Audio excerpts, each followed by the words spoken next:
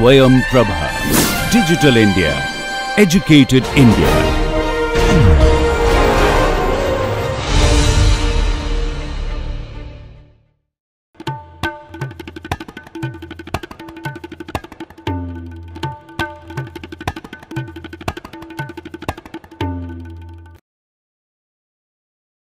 Welcome to the course on Biostatistics and Design of Experiments. We will continue on the topic of non-parametric test. Yesterday I talked about non-parametric test, and generally this non-parametric test is used when the data is ordinal. That means we do not have a x-axis, like for example changes in a parameter as a function of time or and so on actually. So it is more of ordinal, it is numbers. The next one is if the distribution does not follow say a normal distribution, okay, or a chi-square distribution or a f distribution or a t distribution, okay. If the variances are unequal, okay, so all these conditions we cannot use the parametric test. We have spent a lot of time on these parametric tests like your f test, t test, chi-square test, z test and so on. So we cannot use any one of these, and we need to resort to non-parametric test. So what are those non-parametric tests? We have these on equivalent to a 2 sample t test. If you are comparing 2 independent samples, there is something called Mann-Whitney-Wilcoxon rank sum test. Then if you are doing a pair t test, that means you are using the same subjects for say control and test, that is comparing dependent variables. There is something called sign test or Wilcoxon sign rank test.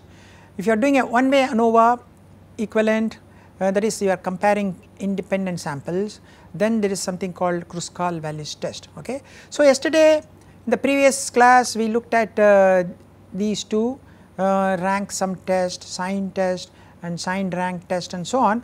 Now let us look at equivalent to your one-way ANOVA. What do we do in one-way ANOVA? We have several sets of samples and we are trying to compare them. If you have the homogeneity of variance, we can use ANOVA, but otherwise then we need to resort to something called a Kruskal-Wallis test. So if you want to compare 3 or more populations, if you have 2 or more 2 population, then of course we can use this Mann-Whitney-Wilcoxon rank sum test, or if it is a paired then we can use the sign test and so on. But if we are having 3 or more populations, then we resort to something called Kruskal-Wallis test. So because one-way ANOVA generally assumes normality or equality of variance or homogeneity of variance, so in a non-parametric situation we use this particular test. So what does it do? So it looks at all the observations and then ranks them, okay, and then once it ranks them we will sum up each of the group ranks, okay. So you understand, so we will sum up each of the group ranks and we will get say some summation R1, R2, R3, okay. So if some of these R's are larger than others, then it indicates the response values in different groups come from different populations, okay. So that is what it is. So what we do is we put all the data together, we rank them in an ascending order, and then for each group we sum up all the ranks, and then we compare these ranks using some statistic, okay. Let us look at a problem. So before that, this is the test statistic. So 12 divided by n into n plus 1, where n is the total sample size. So if we have say many groups, each one having n1, n2, nk sample size, we add up all, that gives you n. And then here we have a summation I is equal to 1 to k, ni, that is the number of samples in that ith data set, okay. Ri by ni is the average rank for group I minus n plus 1 divided by 2, okay. This is the test statistics. So what we do under the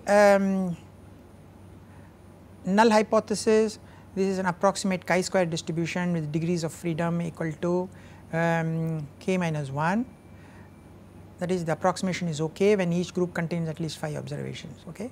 So we compare this test statistics, okay, using the chi-square distribution.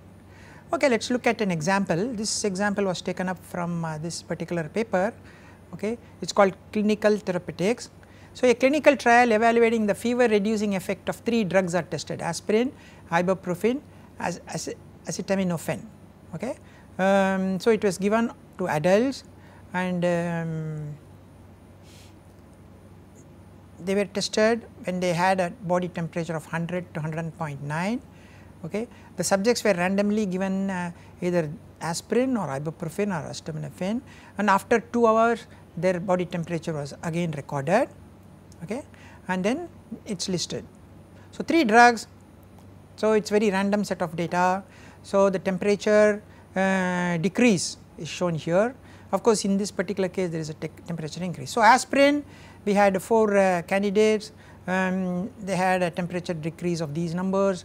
Ibuprofen, there are 5 candidates who had a temperature decrease of these, and acetaminophen we had 6 candidates, 5 of them temperature decreased, 1 case temperature also increased.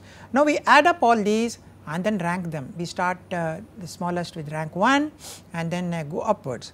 Okay. So, when you do that, so this is the 1 because this is the smallest number. Okay, then comes 2, then 3, 4, 5, like that you go again, go on. Finally, we end up with 15. Okay. Now, what do? We add up all these ranks together, these ranks together, these ranks together. So, the total data set is 15, 4 plus 5, 9 plus 6, 15. So, capital N is 15. If you look at RIs, that means the summation, if you add up all these, okay, you get 44, total number of data points is 4, if you add up all these you get 50, total number of data points is 5, you add up all these 6, total is 26. So, obviously there seems to be some large difference. So, you may expect it to be behaving differently. Now, we go to the test statistic. Okay. H is equal to, you remember this test statistics which I introduced. So, 12 divided by 15 plus 16, 3 terms are coming 4, 5, 6, because we have 3 sets of data 4, 5, 6 here. Okay. 4, 5, 6, and then 44 is the sum for data set 1, 50 the sum for data set 2, 26 is the sum of data set 3. So, 4, 5, 6 is the terms that is coming in denominator. So, we do this addition, we end up with 6.833. Okay. So, you look at the chi-square test for 6.833. So, the area comes out to be 0.03. So, obviously it is significant. So, you reject the null hypothesis, or you look at the chi-square table for this is a 3 data sets are there, okay, acetaminophen, ibuprofen and aspirin. So, the degrees of freedom is 2. So, we can look into this, you remember this table, we look into the 2. For a 95% one sided we get 5.99, and the H the statistic comes to be 6.833. So, we reject the null hypothesis at 95% confidence for one tail. Okay. This is how you do this. So, what we do is we combine all the data, we rank them, and then add up each one of the set of ranks separately, and then we use this formula. This is the statistic, 12 divided by the total number of data points capital N, this is the sum of the ranks for each I, okay, sum of the rank for each I divided by Ni, that is the total number of points in that set, minus N is the total plus 1 divided by 2, and then you compare it with the chi-square table. Okay, now the next question is which drug is statistically significantly different from the other. Now, again there is a different type of approach, okay, again there is a different types. So, the conclusion, using the Kruskal-Wallis test, we have evidence to suggest that the temperature changes after taking different drugs are not the same, because P comes out to be 0.033 area. We can get it using Excel. So, Excel has this command called chi-dist. So, we can put this chi-dist, I had explained this command. So, chi-dist we get 6.833, comma 2 degrees of freedom, okay, it gives you 0.03287, that is the probability, or that is the area under this curve. Okay. So, we can use either the command chi dist from Excel and get the probability value, or we can use this table, okay, or we can use this table for 0.05 one sided, 2 degrees of freedom 5.99, and you can say this statistics calculated is larger than 5.99, okay. So, we reject the null hypothesis. Is there a statistically significant difference between these 3 drugs? How do you go about doing that? There is another test, okay. Which drugs significantly differ from another? There is something called multiple comparisons for Kruskal-Wallis test, okay. So, from the Kruskal-Wallis test we concluded, okay, there is a statistically significant difference between these 3 drugs, okay. And now how do you find out which drug is statistically different? So, to determine that, there is another formula like this. If group I is significantly different from group J, that means if you take one drug, say aspirin, and then you call this ibuprofen. So, you put in the aspirin data, put in the ibuprofen data, okay, this is the number, this is the total, and then this is the total 15 is this number, and then compute p value and compare to alpha divided by 2m, where m is the number of possible pairwise comparison, that is m is given by k multiplied by k minus 1 by 2. So, you need to compare this results, okay, with this particular m value and see whether this result is less than this value, okay. So, what is k? Let us look into this problem. So, the statistics, so let us compare aspirin and acetaminophen. So, Ri minus Rj, here you have Ni, you have Nj, then N here Ni Nj.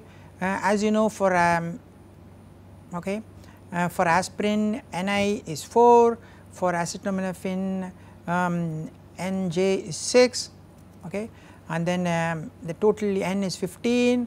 So, we substitute all these into this, okay.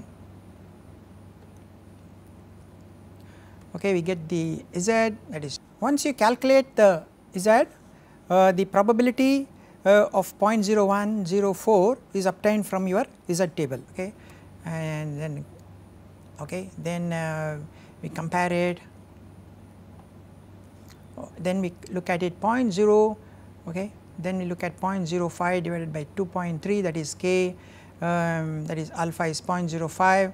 Divided by 2m, where 2m is given by k into k minus 1 divided by 2, okay, k is k, so you get this as 0.00833, okay, 0.00833, okay, and this is much less than this particular probability value, okay. So, obviously the p value is not less than the 0.00833 value. So, we fail to reject the H naught, that is the H naught in this particular case is aspirin and acetaminophen behave in the same way. There is no reason for you to reject the null hypothesis. So, similarly we can take aspirin and ibuprofen and do this similar study, okay, then we can take ibuprofen and acetaminophen and do the similar study, and so on actually, okay. So, it is very straightforward to do that. Do you understand how to do this problem? So, basically what you do is, okay, what you do is, first step is to look at this equation, substitute all the data, and then get your statistic, compare it with the table statistic, and then you make you conclude in this particular case the drugs differ differently. Once you do that, you go into multiple comparisons for Kruskal-Wallis test, which makes use of this, okay. In that multiple comparison, you calculate something called the Zij, that is comparing two cases I and J, okay, and then you calculate the probability from this, and after that there is something called Bonferroni corrected signal level, where alpha, if you take it as 0.05, 2m, m is given by k into k minus 1 by 2, where k here we have 3 drugs, so k becomes 3, k minus 1 becomes 2. So, if you put them together, what do you get? The Bonferroni corrected significance level is 0.00833, and the statistic you get 0.01044. So, obviously this is much larger than this, there is no reason for you to reject the null hypothesis. Okay. Do you understand how this is done? So, this is useful for comparing more than 2 sets of data, whereas we used to use ANOVA, whereas in this particular situation when the data is ordinal or non-normal, then we can use this type of Creuss-Wallis comparison, okay, Creuss-Wallis test. Okay. Now, we looked at large number of approaches for non-parametric test. Okay. We looked at large number of approaches for non-parametric equivalent to your 2 sample and pair t test and one way ANOVA. We have all these rank based tests. Okay. As you can see, many of them makes use of the rank. If you have a large data set, we rank them from in an ascending order and see how the ranks are. Okay. So, that is how this type of non-parametric tests are conducted, and then you have in some cases like Wilcoxon rank test, we have tables, you compare it with the tables, whereas Creuss-Wallis you compare it with the chi-square. Okay. Okay. Now, there is another situation where you are talking where you are having non-normal type of distribution. Okay. In any normal, we if you are comparing 2 sets of data or multiple sets of data, we consider something called the homogeneity of variance. Okay. So, if that we need to check whether your data set has homogeneity of variance, that is very important. If they do not satisfy the homogeneity of variance, then we need to use some other type of test. Okay. So, for example, ANOVA requires the variances of different populations are equal. This can be determined by the following approach. How do you do that? We can compare graphically, there is something called box plot, I will show you, or we can compare variance, standard deviation, we can even do this statistical test like F test, right. Suppose we have 2 sets of samples, we look at the variance of set 1, the variance of set 2, divide one by another, that is called F test, and if we have many, then we perform something called ANOVA. Okay. But then there are other tests for checking the homogeneity of variances like Leven's test, Fligner-Killian test, Bartlett's test. So, all these tests are available. Let us look at 1 or 2, let us not spend too much time on remaining tests, because we can easily find out about the homogeneity of variance by using even these approaches also.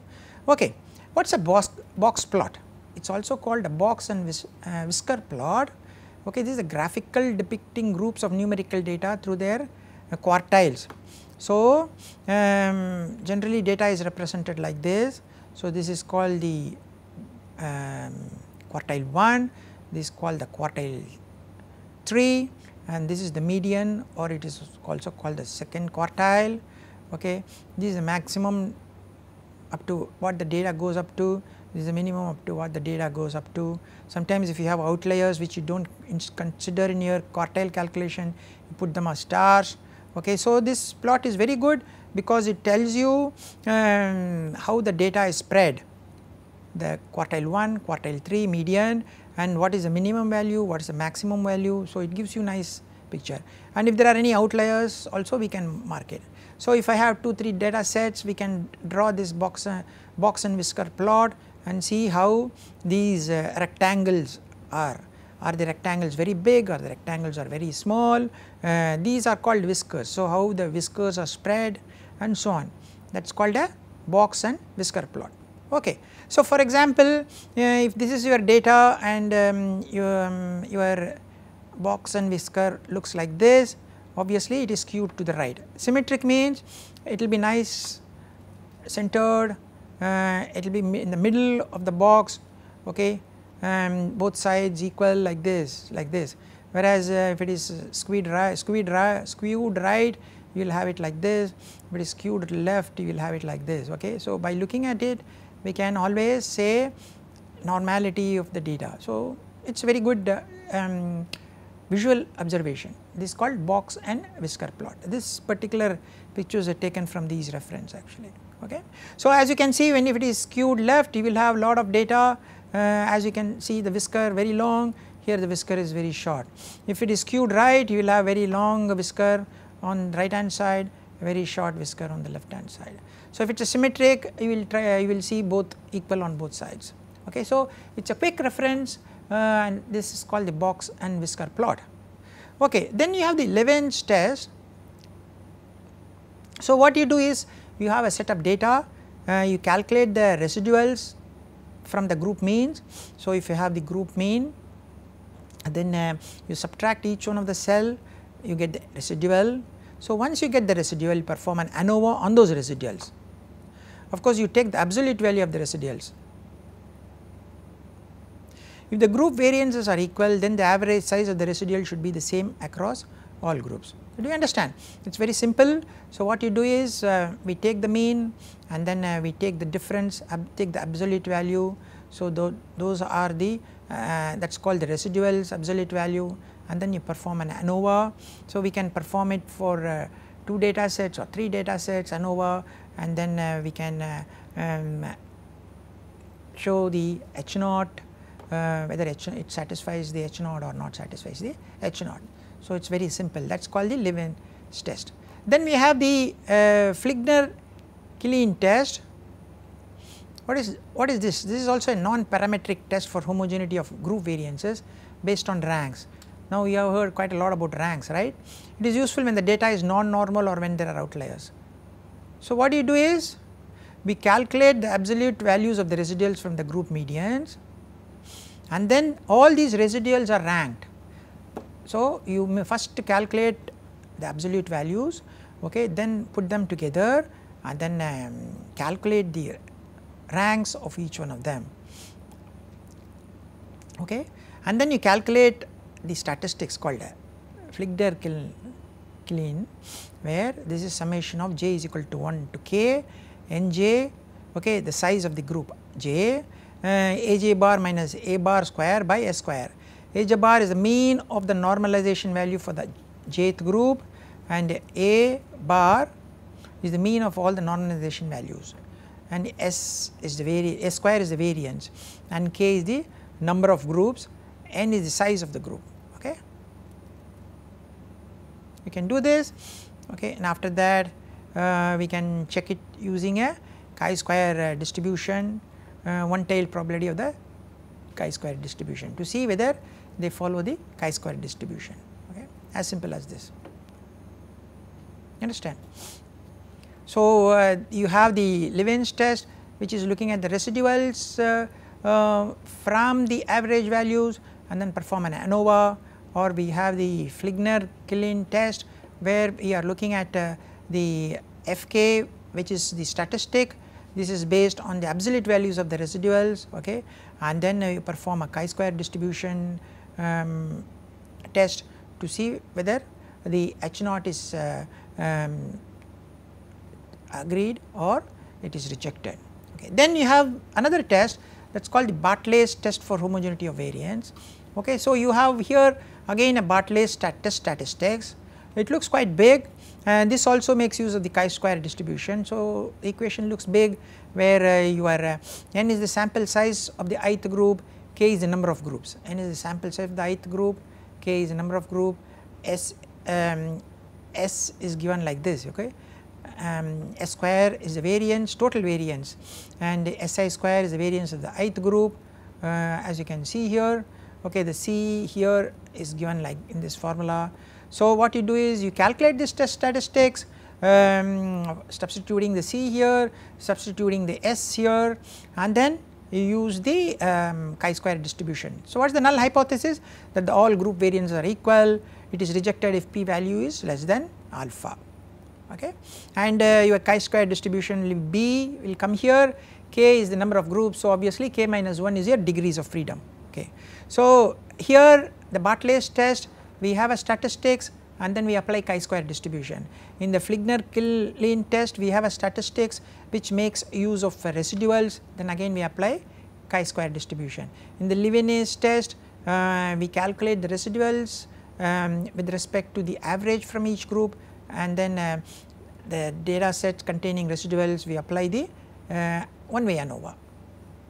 So, all these different types of tests help you to determine the homogeneity of variance, and it tells you whether the variances are equal or they are largely different. And of course, you also have the box whisker plot, which pictorially depicts how the variances are of each set of groups of samples. Okay. So, we have been looking at non-parametric distribution, where the data set could be non-normal, data set could be ordinal, the data set could have large differences in the variances. Okay. In such situations, what type of tests we can use? Equivalent to your t-test, 2 sample t-test, pair t-test, ANOVA. We have the different types of sign test, rank test, and so on actually. Okay. So, that sort of will complete the various types of tests. Okay. And let us look at some more distributions. We looked at Z distribution, then we looked at T distribution. Okay. Then we looked at chi-square distribution, F distribution. Let us look at one more distribution, that is called the beta distribution. Okay. This is also very useful distribution to talk about. Okay. Beta distribution is a random variable x is said to have a beta distribution with parameter. It has got 4 parameters, alpha, beta, A and B, if the probability density function follows this type of relation. Okay. So, it has got 4 parameters, alpha, beta, A and B. Okay.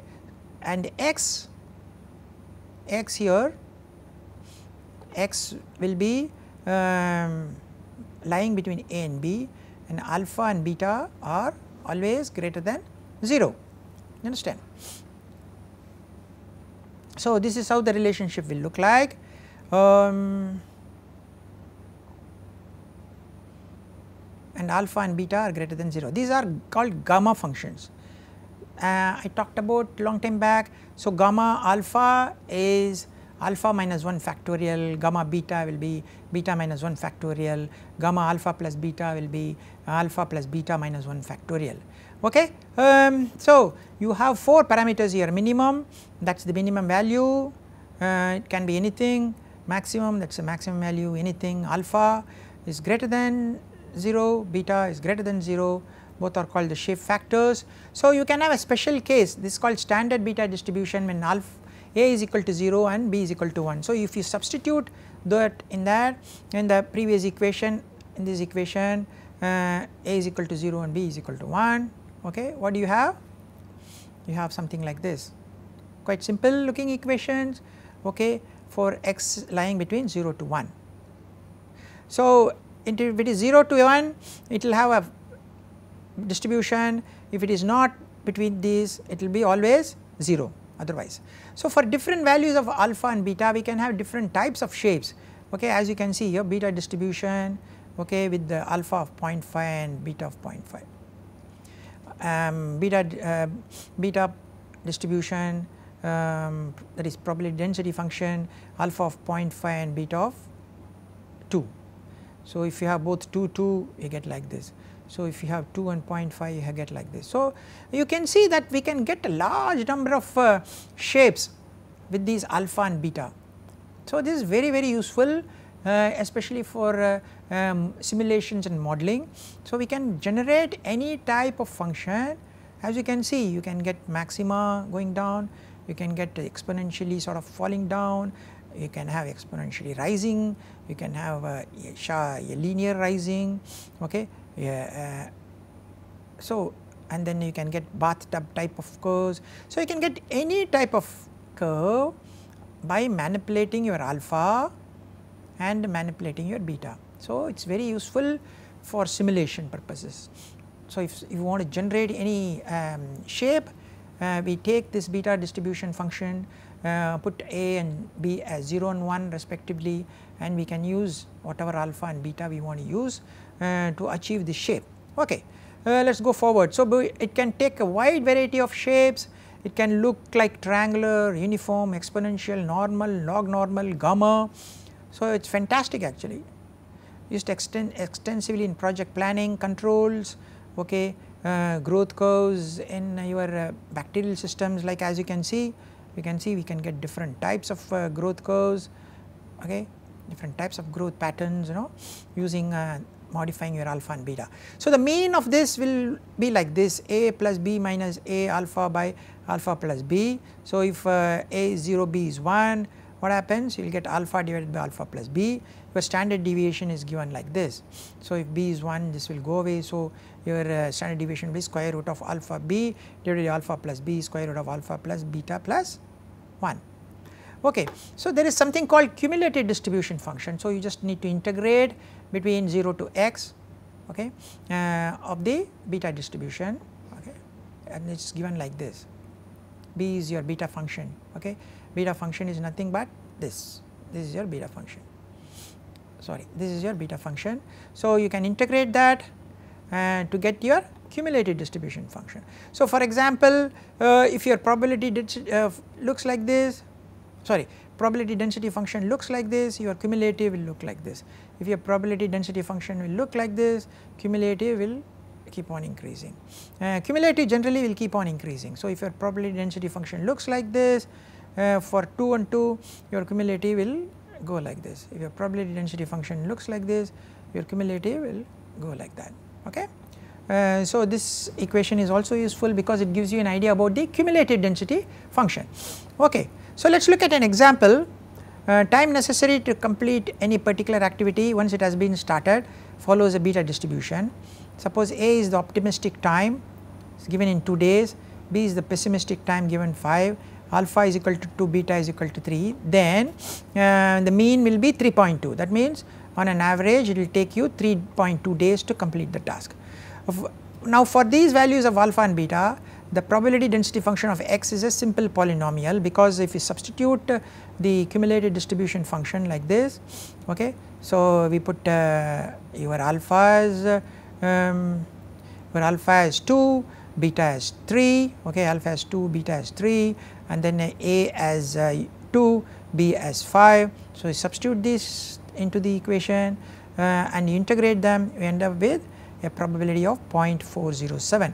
So, the probability of completing the task at most 3 days, that means maximum of 3 days, is given as a probability of 0.47, okay. And you also in your Excel we have this beta dist, okay, which gives you x, alpha, beta, a, b, okay. So, let me look at it. Excel, so we have the Excel function which is given by beta dist equal to beta dist, and you want to calculate at say it is given as x, alpha, beta, a, b. So, in your case alpha and beta is 2 and 3 respectively, a and b is 2 and 5 respectively. So, if you want to finish it in 3 days, okay, what happens? 2, 5, sorry, if you want to finish it in 3 days, as here at most 3 days, what should it be there? So, we need to put the values, sorry, 3, 2, 3, because alpha is 2, beta is 3, then a is 2, that is the optimistic time, then the pessimistic time is 5. So, you get 0.407. So, the probability of finishing it in at most in 3 days is 0.407. That is same as what is got by integrating this cumulative distribution function. So, we can use the Excel to do the same thing, and Excel has this beta dist command. You want to know the probability at any value of x, and you know the alpha, you know the beta, you know these a and you know the b. So, it gives you at 0.407. Okay. So, we will continue on this distribution in the next class also. Thank you very much for your time.